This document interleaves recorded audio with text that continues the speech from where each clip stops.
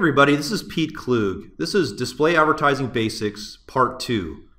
I'll be covering the ongoing shift from traditional ways of buying display advertising to programmatic buying through demand-side platforms. This includes buying through open ad exchanges, private marketplaces, private exchanges, and programmatic guaranteed. Let's start with a quick overview from Part 1. Here's how real-time bidding works with the ad exchanges and demand-side platforms. Publishers want to make their ad inventory available for advertisers to buy on the ad exchange, and they want to maximize the price they can get for it. Advertisers work with DSPs, and DSPs enable advertisers to access the ad exchanges, and the DSPs bid on each individual user impression based on what is known about them, and they want to pay a fair price for that impression. So when a user comes to a website, looking at the right side of the screen here, before the content and the ad loads, an ad call is made to the ad exchange. So this whole process takes 100 milliseconds or less. The ad exchange holds an auction for each individual user impression. They send a bid request to each DSP to bid on that impression. Today, 1 million bid requests can go out in a second. This is happening very fast, and there's a lot of data being sent around. The DSP evaluates each impression and returns a bid amount based on its value to the advertiser. So again, this happens in 100 milliseconds or less. The winning bid is chosen by the ad exchange, and an ad is shown on the publisher website. Many advertisers use a third-party ad server with the DSP. So that creative can be hosted with a third-party ad server. The DSP does makes the decision on where the ad is shown and does the optimization of the display campaigns for the advertiser. So here are the common ways that the display is bought and sold.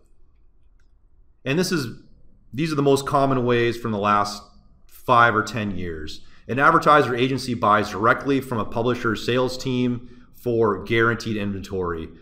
The publisher has their own direct sales team that the advertiser and publisher work with. An example of this might be a homepage takeover ad on Yahoo or MSN, or maybe it's on MSN Sports or Yahoo Finance. It's futures-based buying. The ad, the price, the impressions are guaranteed.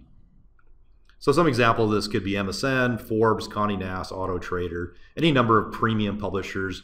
These are considered premium buys, typically more expensive, and they're guaranteed. Second common way display is bought and sold is an advertiser agency buys from an ad network. An ad network consolidates or aggregates inventory from various publishers. They package that inventory up in different ways. It may be by audience, by vertical, contextually, or by pricing model, CPM, CPC, or CPA. And the ad network sells the inventory to the agency or advertisers. Indirect sold, the inventory is typically non-guaranteed. So some examples of ad networks are the Microsoft Media Network, Yahoo Network, Time has their own network, which includes Sports Illustrated, Time Magazine, their publisher, their list of publisher sites. News Corp has an ad exchange, including Wall Street Journal. Advertising.com, of course, is AOL's ad network. And the last most common way the display is bought and sold is an advertiser buys from the ad exchange using a demand-side platform. The inventory is non-guaranteed, and the demand-side platform is a technology that an advertiser uses to reach the ad exchange to bid on the inventory that they want to get, and they hope to get a fair price for it. So demand-side platforms, some of the examples of those are Adobe Media Optimizer, Turn, Media Math, Rocket Fuel, and some examples of ad exchanges, of course, are the Google Ad Exchange, the Microsoft Ad Exchange, Rubicon, AppNexus, and others. So today, many advertisers use an ad server to serve their ads across these 3 common ways of buying display advertising. This way they can have one place to store their creative. Instead of sending out multiple creatives, they can have one served across all the different ways of buying display. They have centralized reporting and can track conversion attribution reporting in one central location. So they're able now to serve the ads and report on their campaigns for all three different ways of buying display in one area, in one place. So there's a very interesting shift that's happening today, that all these different ways of buying display can now be bought programmatically through demand-side platform. And according to industry research, 50% of display ad spend could be spent through a demand-side platform buying these different ways of display. So a few years ago, RTB and Programmatic were believed to be, by some, to be poor quality and junk inventory.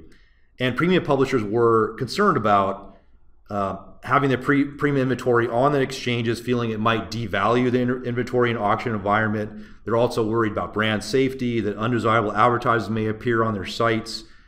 For these channels to grow, display advertisers are relying on publishers making their inventory available on these channels. And this is happening more and more, and research is showing that it's becoming more common to buy all these different types of display buys through the demand-side platform. So now, instead of a demand-side platform enabling an open auction through an ad exchange, a demand-side platform now enables an advertiser to buy through Guaranteed Direct for their premium guaranteed buys, through private marketplaces for buying on ad exchanges, and through private exchanges.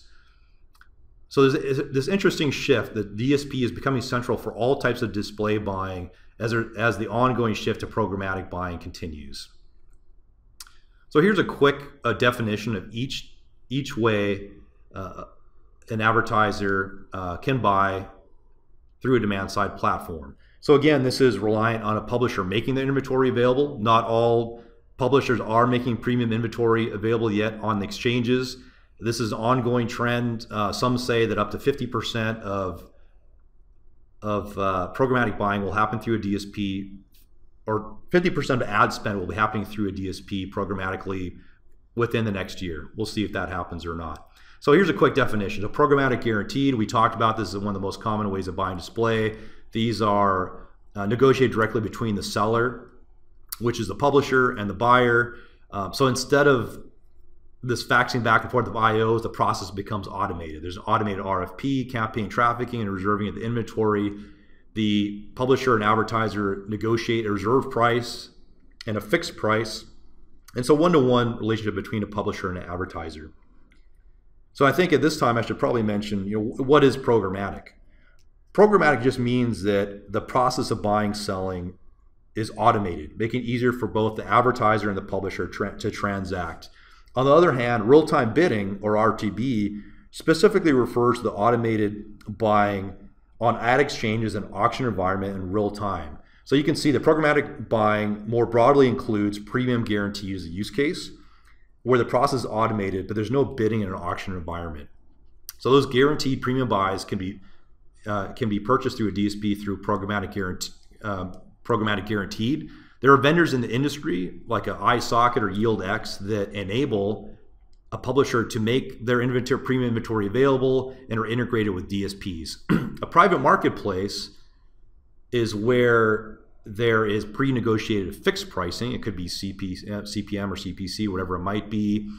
It's within an exchange environment, and basically an advertiser gets a first look at an audience at a fixed price. It's not the inventory is not guaranteed, so the number of impressions aren't guaranteed, but the pricing is fixed. It's typically a one-to-one relationship between a publisher and an advertiser, or an ad network and a publisher. So you can see on the right-hand side are actually some examples I've seen by doing a quick search on the web. News Corps Ad Exchange is making their inventory available through marketplaces. I think Auto Trader is as well. Mode Media, which used to be Glam Media, Business Insider, are all publishers that have private marketplaces to sell their inventory, or are considering it according to news articles. And then private exchanges are exchanges where participation is restricted to select buyers and advertisers. So this is also called an invitation-only exchange. It's auction-based, so it requires bidding.